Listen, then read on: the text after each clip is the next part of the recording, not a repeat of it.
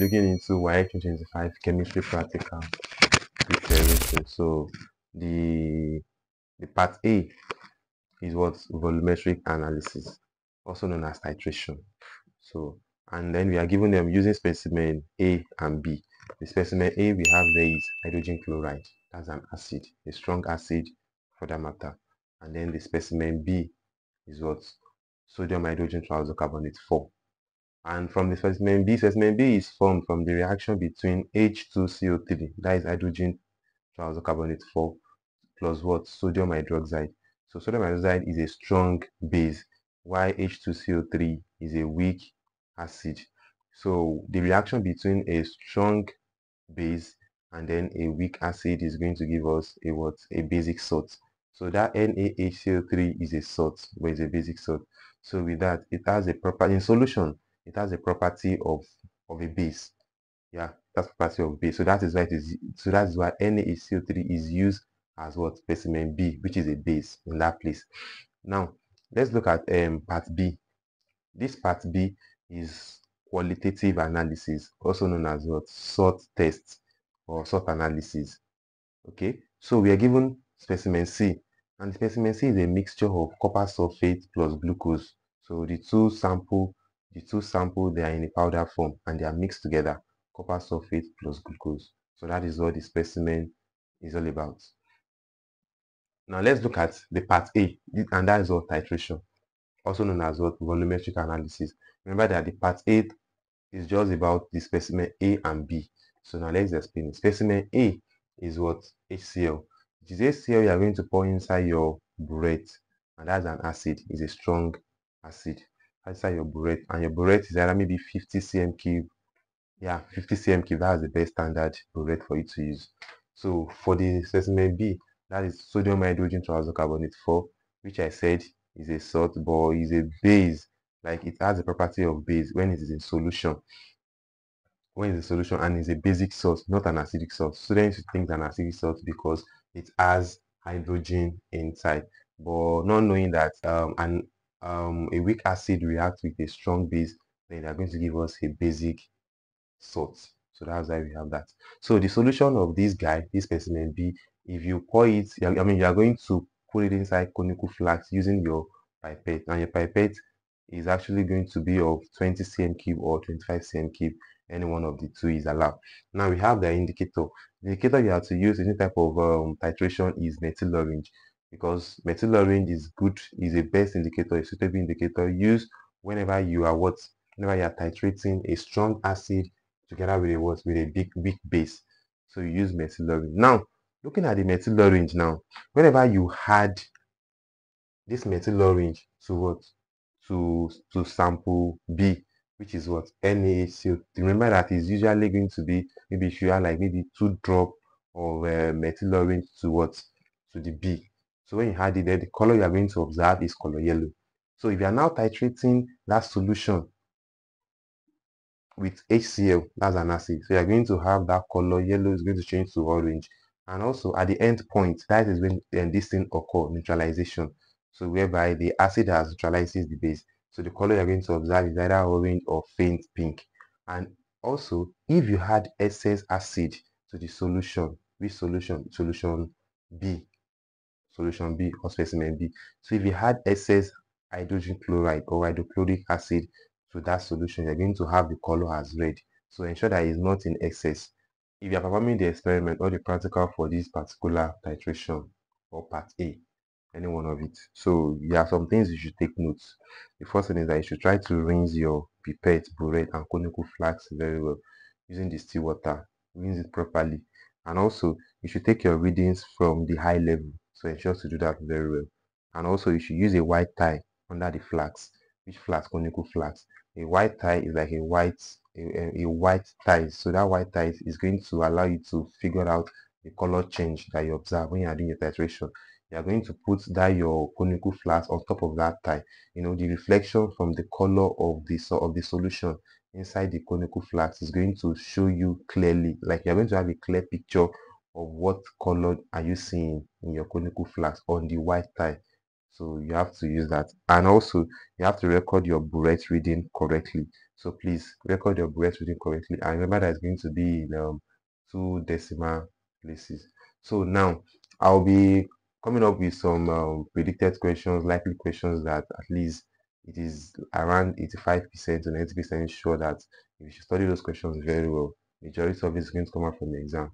Like the one I've done before for the biology practical, for the agricultural practical, and then together with the animals boundary, I think, and physics as well. So a lot of students have come to me and said it really helped them in their exams, and they saw so many questions that came out from me, this and that. So I'm assuring you that these questions I'm going to write on the board as well for this chemistry practical, a lot of it is going to come out in exam. So take your time to study very well because it's going to benefit, because you are going to benefit from it. Now that's the 90% predicted questions. So you can see this question very well. So take your time to read it. So this question, I'm very sure, actually this B part, the part B we have, even the only thing that may actually change in your exam is maybe the value, maybe the mass of HCl from the question you are seeing on your screen, maybe the mass of HCl, then together with the mass of the NaCO3. So maybe that can be the only thing that will change. But surely expect that concentration of A in mole per dm cube will surely come out from your exam. The same thing with concentration of B in mole per dm cube. Percentage purity will also come out. The volume of CO2 liberated will definitely come out because of what? In this equation of the reaction, there's a liberation of what? Of CO2. So expect that as well. The amount of sodium ion present and the amount of hydrogen ion present, and also maybe the amount of chlorine ion present. So that one too might also come out. So now ensure you watch this video to the end because you're going to gain a lot from this video. So now let's look at this table.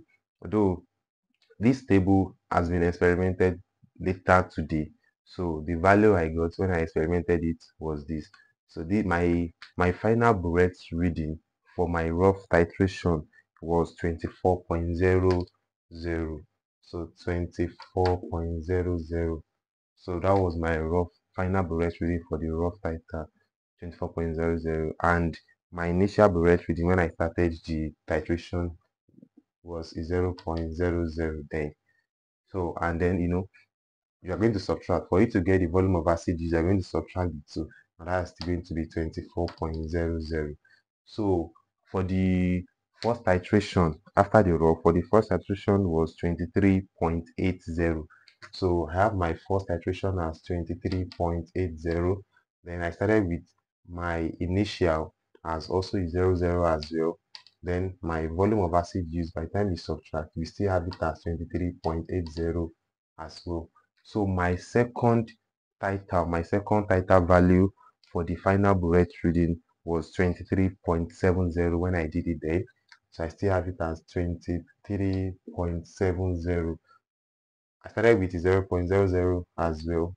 Then by the time you subtract it, the volume of acid used will still be 23.70. So my third titration then was 33.80. 33.80. Although I started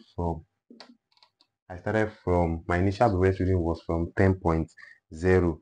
That was where I started from, 10.0. So by the time you subtract this, you will get 28. Sorry, by the time you subtract 10 from 33.80, so that will be 23.80. So after the subtraction, I have it as 23.80.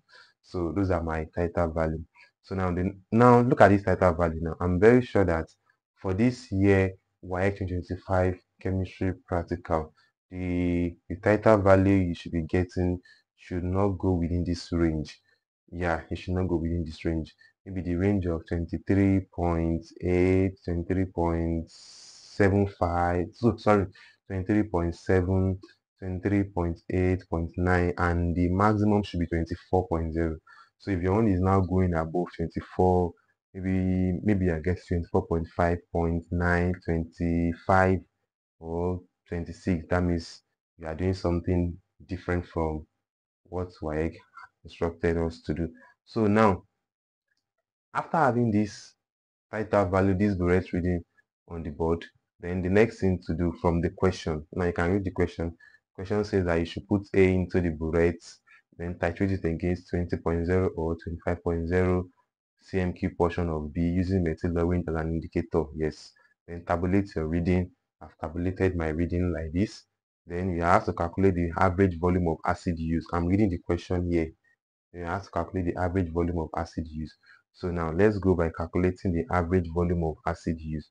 So the average volume of acid used is now going to be the average volume of acid used. Average volume of acid used. So it's going to be, that will be my, you can see that these three values, they are closer to each other than this my rough title. So ignore the rough title, don't use it. Then that's going to be the first title. Okay, you can just write first, the second title, and then the third title. Remember that the word average means you're going to look for the something like the mean. So over 3.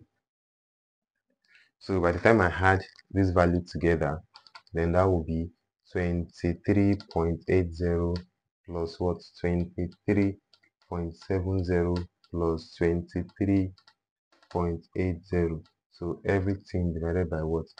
3. And finally, the answer is going to give me, that will be 23.767 centimeter cube.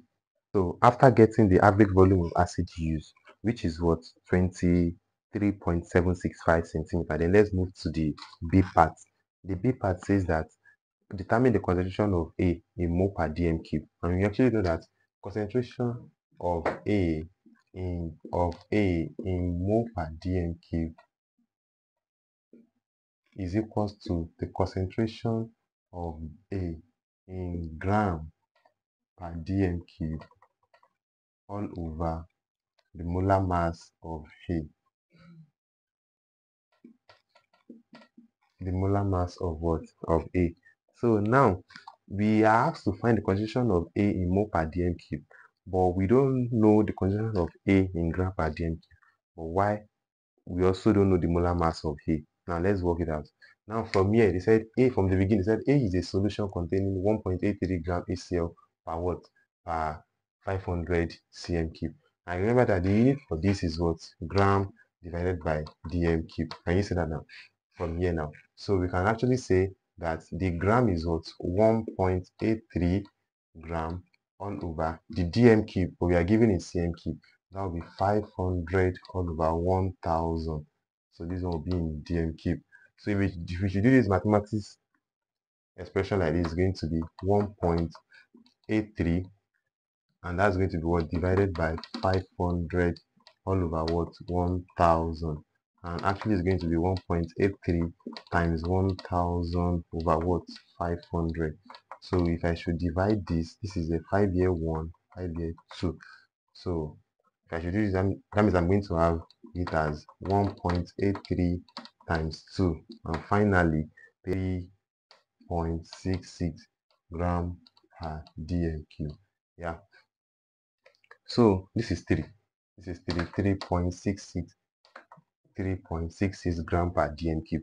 So this 3.66 gram per dm cube is the what? Concentration of A in gram per dm cube. And now let's also calculate the molar mass.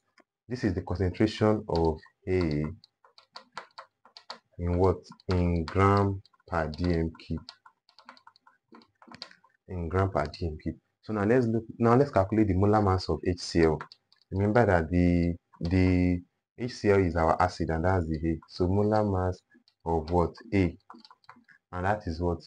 Hydrogen, HCl. Hydrogen is what? 1 plus, and our Cl is 35.5, and that's going to be what? 36.5 gram per mole. Gram per mole. So we have the molar mass as what? 36.5 gram per mole. So from here we can now substitute this value we got from this concentration of A in gram per dm cube, which is 3.66. We can substitute it here, and also substitute this molar mass of A, which is 36.5. You can also substitute this here. So if you do that, then our concentration of A in mole per dm cube concentration of A in mole per dm cube will be equals to 3.66 gram per dm cube. You can put the unit, you might not put it, all over what, 36.5. so by that will be 0.100 molarity. So always leave it in 3 decimal places. Either you write it 0.100 molarity or you write it as 0.100 mole per dm cube.